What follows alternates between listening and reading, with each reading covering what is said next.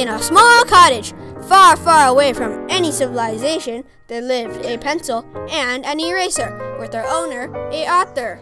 Hey, Eraser, isn't life just great here? Yup, life just can't get any better.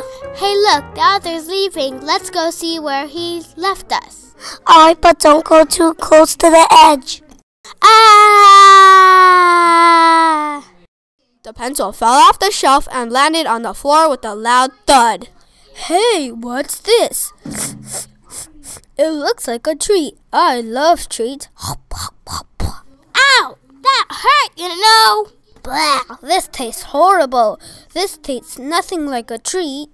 When Rufus the dog bit down on the pencil, everything suddenly went black for the pencil.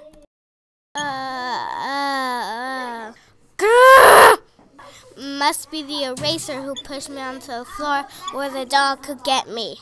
It must be you who pushed me off. Eraser! No, it wasn't me who pushed you. You fell off all by yourself. Of course I didn't fall off on my own. It's you who pushed me. I'm gonna get you for this, Eraser!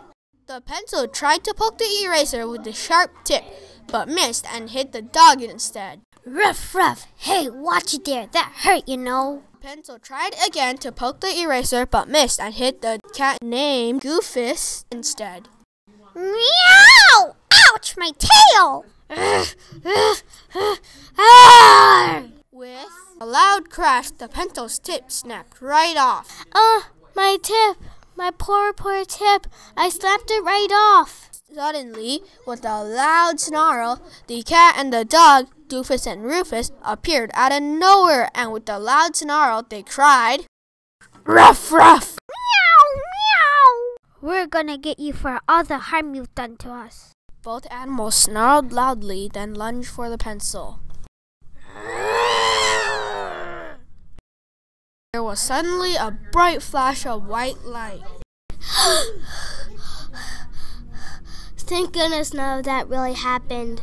The pencil realized that this was nothing but just a dream. The end!